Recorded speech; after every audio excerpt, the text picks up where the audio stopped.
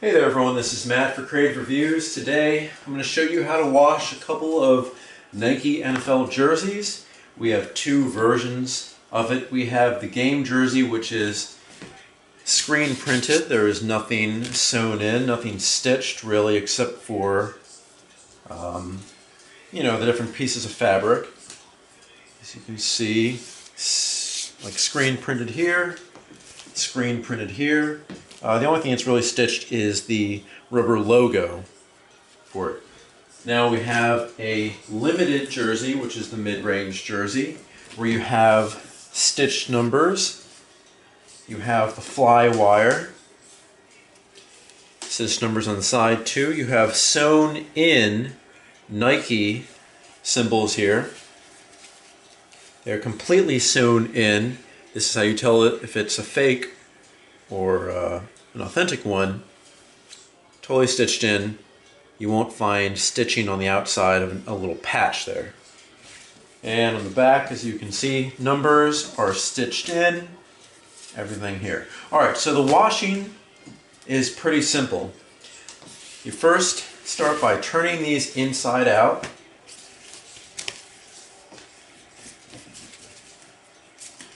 Like so. We'll do the other one now too.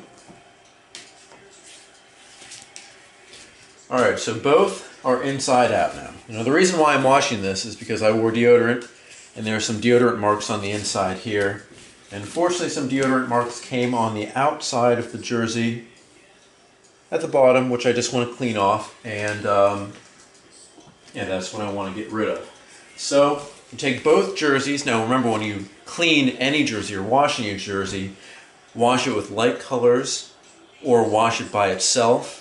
But since we have two, both Redskins jerseys, both are going to be burgundy, we can wash these together. But remember, again, they will, give color out and take color, so you don't want to ruin these in any way. Alright, so we're going to pick up the camera, we're going to take this over here. And here we have our washing machine. I'm not sure if this is what yours looks like at home, but what you want to select is delicates or hand washables. And you want to make sure, I'm going to put this inside here. Now just in case, I'm going to put a color catcher. Just one sheet's necessary inside there. Alright, so we have both together. Remember to set this to delicate or hand washable, and that setting will put this on a cold temperature, cold water temperature, low spin speed, and this is just saying how loud it's going to be when it's done. That means there's going to be no heat going through this. It's not going to shrink up, and it's not going to tear away the either the stitching or the screen printed portion of the jersey. Alright, so wherever you put your detergent in, you're going to put that right here. And I want to make this clear before I move on at all. You do not put any softener on this whatsoever. Let's put the camera here for a sec while I load this up. You do not put any softener in it because it will hurt the jersey material and the numbering, stitched or screen printed. Alright, so I'm just putting this in here, putting it one because I'm only putting two jerseys inside. Again, make sure you don't put any softener. Tighten them back up. Alright, now we put it in. And I'm going to hold to start, that's just how the machine works, but remember, cold, no warm, and cold, no warm, warm, no, definitely no hot, and low spin. You want to be as low as possible.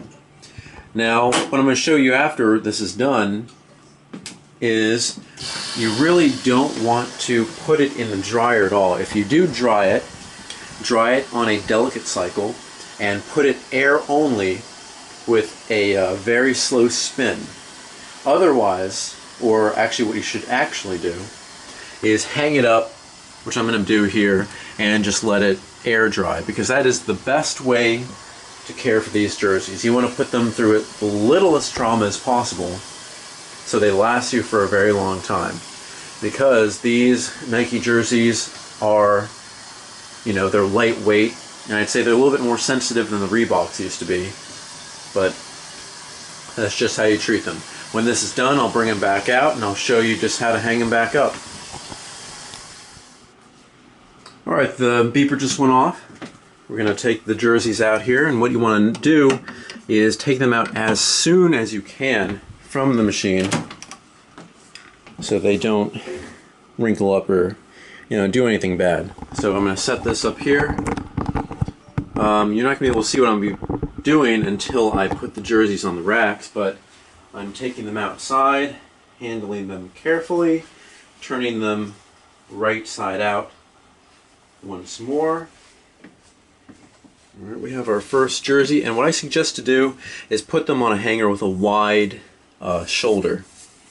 It just helps prevent creasing, which, if you're going to keep this for a while, is something that you want to prevent. So we hang this first one up here. That's the limited jersey.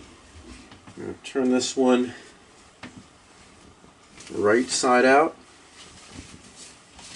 and do the very same. And I'll say again, I suggest a hanger with a wide shoulder.